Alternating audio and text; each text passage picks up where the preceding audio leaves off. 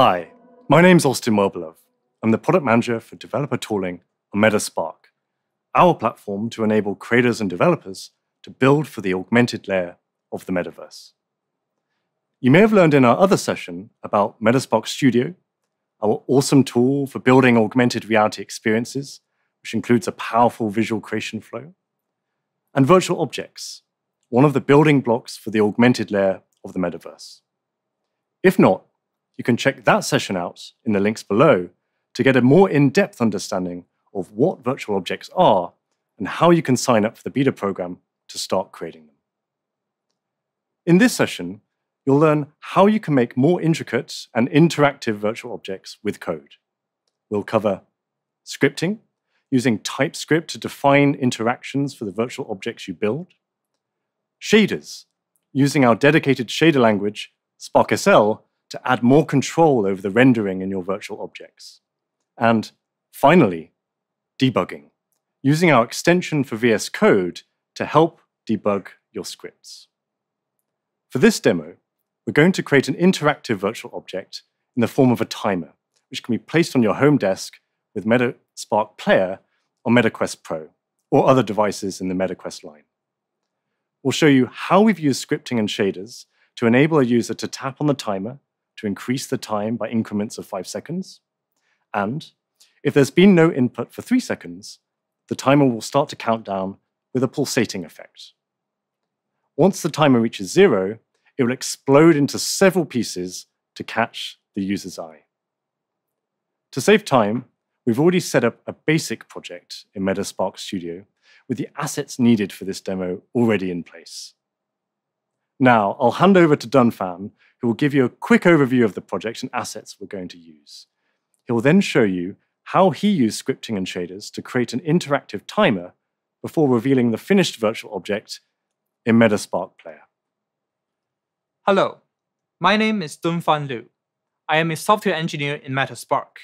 Today, I'll be showing you how to use scripting and shaders to build a timer virtual object with a dramatic touch. Before we dive into the code, let's have a quick look at the project setup in Metaspark Studio. Inside the scene, we have an object named timer, and it's composed of 3 child objects: front body, back body, and digits. The front body object is a plane that sits in front of the digits.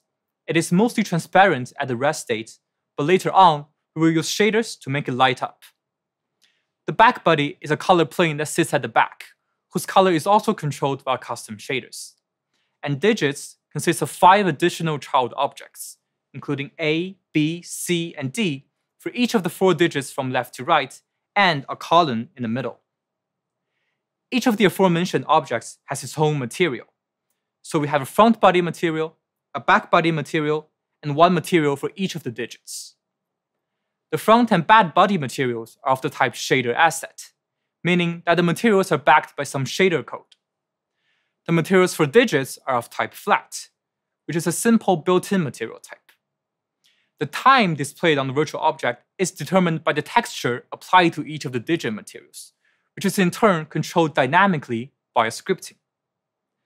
Let's have a look now at how that is achieved. We will use a TypeScript program to control the behavior of our timer. The script governs the internal state of the timer and controls the material properties and transformations that reflect this state. We begin with this timer state enum. The timer transitions between 4 different states: a rest state, for when the clock isn't ticking and the user is able to update the timer limit; a ready state, which is when the time limit has been set but the countdown hasn't started; a ticking state, for when the clock is counting down; and finally, an exploding state, for after the timer counts down to 0 and explodes. The timer state is used as a property of the timer class, which additionally keeps track of the current value of the timer as well as the time limit. Besides the timer state, the timer class also keeps handles to the scene objects which we just saw in Metaspark Studio. We have the timer object, the material handles for the body and the digits, an array of textures for the numbers 0 to 9, and some animation clips and controllers. The scene handles are created in the getHandles method, which we show on this slide. Handles are created using a string representing their name, and is returned from a promise. The scene handle gives our script the ability to control the appearances of objects in the scene. As an example, when the timer is counting down, the digits displayed by the virtual objects need to update on each second. This is realized by the update timer class function shown here. For each of the 4 digits A, B, C, and D, the function computes the digit between 0 and 9 that should be displayed at this slot, and retrieves the texture showing that digit. The texture is then applied to the material corresponding to the digit slot. We've seen how to update the digits on the timer, but having numbers that change isn't all that exciting. Next up, we'll add color variations to the timer to indicate the change of state, and provide feedback for user inputs. We will implement 3 color variations. On the left, we have the green pulse of light that gets emitted when the user increases the time limit. In the middle, we have the color transition from blue to orange when the timer enters the ready to count down state. On the right, we have the accelerating red pulse that accompanies the timer's ticking. To implement these color variations, we will use shaders. In our shader code, we begin by assigning a tint color for each of the possible states of the timer. The tint will be the dominant color of the timer in that state. For the resting state, we'll use blue. For the ready and ticking state, we'll use orange.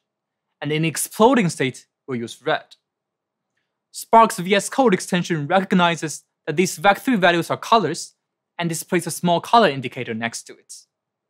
If you click on the color square, you'll even get a color picker that automatically updates the vec3 values for you.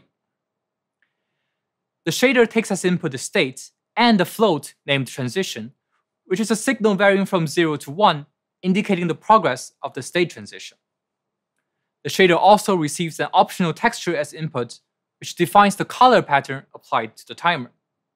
Also, since this is a fragment shader, we'll declare color as an output. Inside the main function, we begin by sampling the base color texture. We do this by first retrieving the UV of the current fragment, which we write as fragment of get vertex text chord, meaning that the UV is an interpolation of vertex texture coordinates onto individual fragments. We sample the texture using this UV, and since we have an optional texture, we provide a fallback value using value OR. We create a temporary variable alpha, which stores the alpha channel of the sampled color. Then we call the getTint function previously defined to retrieve the dominant color of the current state. In order to implement the aforementioned color variations, we modify the tint based on the state of the timer and the transition progress. For the first animation, we implement the light pulse as a circle with increasing radius and diminishing brightness. The implementation uses an SDF circle function, which is part of SparkSL's standard library. The cool thing about the SDF circle function is that given the circle's center and radius, it returns another function which can be applied again to produce a vec2. That is a higher order function in a shader.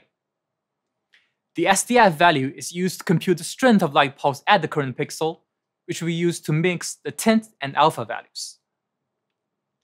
Then we have the other 2 color variations. For the transition from blue to orange when entering the ready state, we'll simply use linear mixing. And for the red pulse that is sent when the clock is ticking, we'll use another SDF function with respect to a moving rectangle. Now that the tint has been computed, it's time to compute the final color. We could just use the tint as the final color, but doing so will lose details, such as the lightness variations from the original texture. For this reason, we need a function that, given the base color and the tint, applies the tint to the base color while preserving lightness. We could create a function that does this in this shader, but in fact, since this function is quite possibly reusable, it would be more scalable to create it in a different shader module. SparkSL supports linking multiple shader modules, each of which sits in its own .sca file. For this utility function, we'll create a module named colorUtils, and create a new namespace called colors. Inside this namespace, we implement the applyTint method and mark it as export, so that the other shader modules can use it. The applyTint function converts the RGB values of the base color and the tint color into HSL color space, and combines the hue and saturation of the tints with the lightness of the base color. Notice that this color utils module also imports another module called color spaces. This is a Spark SL built-in module that provides standard functions for color space conversions. Going back to our main shader, we import this newly created color utils module and call the apply tint function under the colors namespace to obtain the final color. There is a small edge case here. If the base color is fully transparent, it will usually have RGB color 000. In this situation, it's better to return the tint color directly. And this wraps up the shader code, and we'll move on to see how the scripting code passes the necessary state and transition signals to the shader. The TypeScript code passes data to the shaders via handles to the body materials which use those shaders. This is done by invoking the setParameter method of the material handles, which we do here in the setBodyMaterialParameter function. In the timer class, we already have a setState method, which is used to update the state property within the timer class. So we'll add a call to setBodyMaterialParameter here so that every state change is also synchronized to the shader. In addition to the state, the shader also requires a transition signal generated via the getTransitionSignal method here.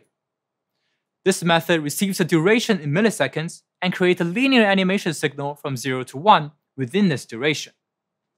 To send the transition signal, all we have to do is call getTransitionSignal once to get a signal and call setBodyMaterialParameter once to upload it.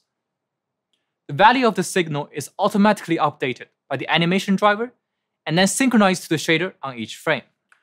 We have now completed the code needed for the color variations. But I'd also like to build some tension for the final explosion. And I like to do that by adding an increasingly stronger oscillation to the timer. This can be implemented in the vertex shader, but another great way of doing it is via the Spark Entity Components experimental package in the AR library. This package provides reusable components and an in-frame API. In the script, we will create a component called Oscillation Component. The component will have two properties, including a magnitude for the oscillation and a transform component, which this oscillation component will manipulate. The transform component is created in the onCreate method, which gets or adds a transform component on the same scene entity that the oscillation component is attached to. To actuate the oscillation, we implement the onFrame method for the component, which will be called everyFrame. We compute a sinusoidal displacement in each of the x, y, and z directions and apply it to the transform component. We now need to attach an instance of the oscillation component onto the timer. We add a property in the timer class, and within the getHandles method, we create a scene entity for the timer. And then we create an oscillation component attached to that entity. To control the magnitude of the oscillation, we simply update the magnitude property of that component. As an example, in the onTick method, which gets called every second during the countdown, we compute the progress of the countdown and update the magnitude accordingly. At last, we arrive at the grand finale where we implement the explosion effects. There are two parts to this. Firstly, we explode the timer when the countdown gets down to 0. And then we reassemble the pieces back to a timer so that it can be used again. Though it looks complex, the explosion effect is extremely simple to implement in code if you have the animations baked as ready-to-use animation assets. For our virtual object, we have two animation clips, one for the explosion and one for the reassembly. And all we have to do is use Spark's API to ask the animation controller to play these clips. That's it. And that's how you use code to create a cool, explosive timer. The virtual object can now be mirrored to the Metaspark player, and this is how it'll look. You can see the color variations as the timer state changes, the shaking of the timer as it counts down, and of course, the explosion at the end. It is great to see the timer virtual object fully functional after all of our hard work. Creating virtual objects through code is fun, but it can also be frustrating when there is a bug. Luckily, we have the Metaspark Studio plugin for VS Code, which comes with a debugger. All you have to do is download the plugin from the marketplace and enter the Run and Debug panel and click the Run button. You can then add breakpoints, inspect variables, step in, over, and out. And now you know how to build amazing virtual objects with scripting and shaders. We look forward to seeing what you will create. Thanks for spending time with us today to learn how you can make more intricate and interactive virtual objects with code. As of Connect 2022, virtual object creation for Metaspark Studio can only be accessed through our beta program. You'll need to sign up to learn more and get access. We look forward to working closely with you to continuously innovate, build, and test new virtual object functionality.